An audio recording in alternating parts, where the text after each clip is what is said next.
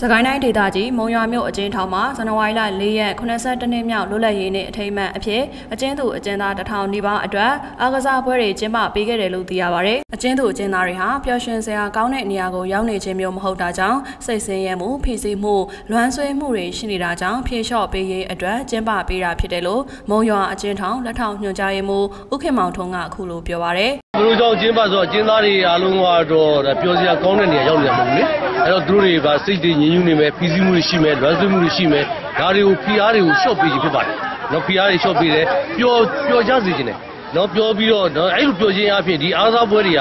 သူကတူးဘယ်လိုပဲညီညွတ်ညွတ်ချစ်ခင်ရှိမှကစားရပါတယ်။ချစ်ခင်မရှိဘဲနဲ့ဒါနိုင်ပွဲတစ်ခု